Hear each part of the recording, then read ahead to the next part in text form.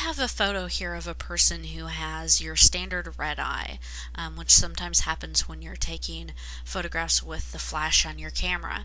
Photoshop has a tool called the red eye tool that allows you to really easily remove most red eyes from pictures, and I'm going to show you how to use that real quick.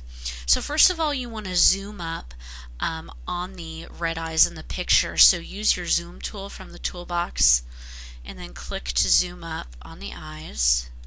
You need to get pretty close, you don't have to get necessarily real close to it.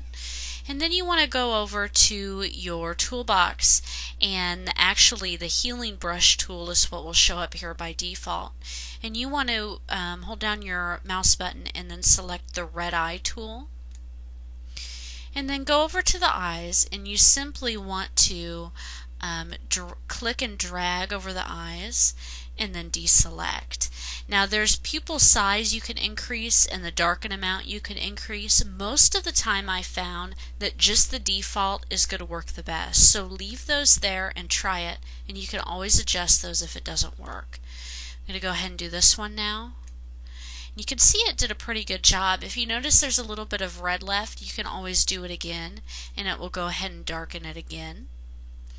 And then you can use your Alt and your zoom tool to zoom out. And now you've got a picture where you've automatically taken the red eye out of the picture.